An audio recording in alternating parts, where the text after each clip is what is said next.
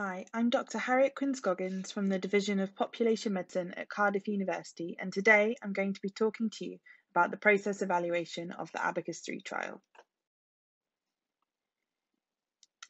So a bit of a background. We know that patients from low socioeconomic groups are more likely to be diagnosed with late-stage cancer. Previous research has told us that this can be down to a number of factors. People from deprived communities are more likely to have a prolonged time to symptom presentation. This means that from first noticing a symptom, they are likely to wait longer to first contact or visit their GP. They are also more likely to have lower knowledge and be less aware of symptoms that they should act on. They often have strong fears or worries about going to the doctors because they have fearful and fatalistic cancer beliefs. And they have other competing factors or barriers in their lives, such as access to transport to get to the doctors and caring responsibilities for others, which can make it harder.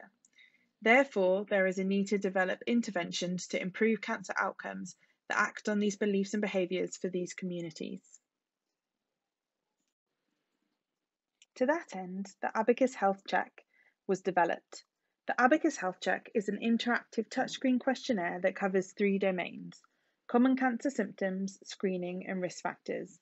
The questionnaire is completed by the participant with support of a trained lay advisor. Dependent on participant answers and results, the lay advisor delivers tailored behavioural advice to the participant through manualised behaviour change techniques. At the end of the questionnaire, participants receive a printout of their personalised results using a traffic light system. Green results suggest no changes needed, amber results suggest action needs to be considered, and red results suggest action needs to be taken. The ABACus 3 randomised control trial ran from 2017 to 2020 in South East Wales and West Yorkshire with this embedded process evaluation. Adults aged over 40 years were recruited from healthcare and community settings. All participants, 234, completed a baseline questionnaire upon recruitment.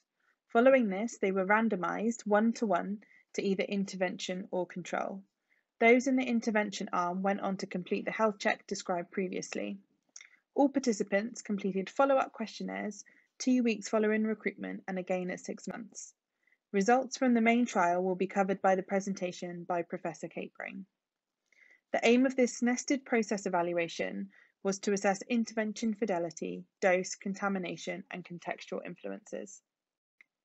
The process evaluation consisted of 3 main data sources: interviews of lay advisors, interviews with participants, and observations and audio recordings of health check sessions. Semi-structured face-to-face paired interviews with our 3 lay advisors were conducted post-training and post-intervention delivery. Semi-structured telephone interviews were conducted with a purposive sample of participants 2 to 6 weeks and 6 months post-randomisation. Participants were selected to cover a range of the following: trial arm, the lay advisor who had delivered the session, recruitment setting, so healthcare or community, age, above or below 60, and gender. Interviews were audio recorded and transcribed verbatim. Interviews were uploaded to NVivo 11 analysis software and thematically analysed with 20% independently dual-coded. A purposive sample of 20% of health check sessions from the intervention group were audio recorded. Recorded sessions were sampled according to lay advisor and recruitment setting. 50% of this sample were additionally observed, so 10% of the overall intervention sample.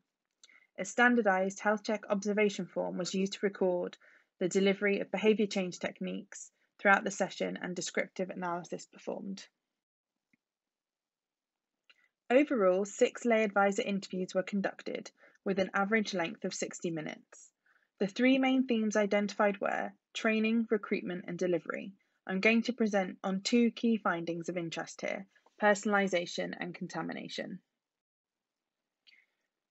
Being able to personalise the intervention to meet the needs or interests of the participant was key, and lay advisors felt that this really increased positive engagement. However, they felt that this may have also distracted participants and diluted from the main messages and therefore come at a cost to the trial. Contamination. The baseline questionnaire was delivered prior to randomisation. Often questions in the baseline questionnaire would cause participants to question their assumptions and beliefs before answering. They would often look to the lay advisor for their thoughts or ask some questions, so the baseline could have been acting as a small intervention in itself. As well as this, the lay advisors witnessed a lot of discussion between participants who had taken part in the study, not always from the same group. For the study, this could be contamination between the arms. However, just taking part caused positive social diffusion of the key messages between people. Often participants would talk to people who had not taken part about what they had learned and showed them their results pages. We conducted 37 semi-structured telephone interviews with participants. 15 of these were at 2 to 6 weeks post-randomization and 22 were at 6 months. Interviews often lasted between 20 to 40 minutes. Normally those that were longer were with participants who had received the intervention, rather than those in the control arm. The main themes covered in these interviews were knowledge, contamination and social diffusion, and behaviour change.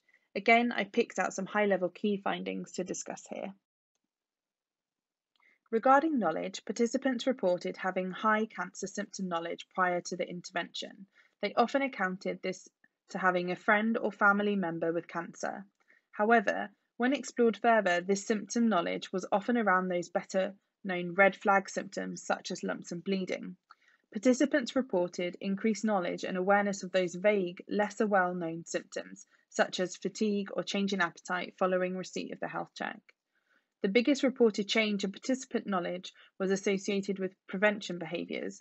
Participants would jest, "Oh, well, I knew about smoking," but would express surprise about the other behaviours such as physical activity and diet and their links with cancer prevention. As mentioned earlier, we learn even more about negative study contamination and positive social diffusion from the participant interviews. Participants in both the intervention and control group were aware of local and national cancer awareness campaigns, which could have caused some contamination. Participants also reported the effect that the baseline had on their knowledge and symptom recognition. The questions prompted them to think again about answers and test their assumptions. This was really quite strong for some participants. There were instances where participants from the control group thought that the baseline questionnaire was the intervention. A majority of participants discussed talking to family, friends, or people in their wider social network about taking part and their results. Of course, this could have caused an issue if someone else had taken part and was in another group.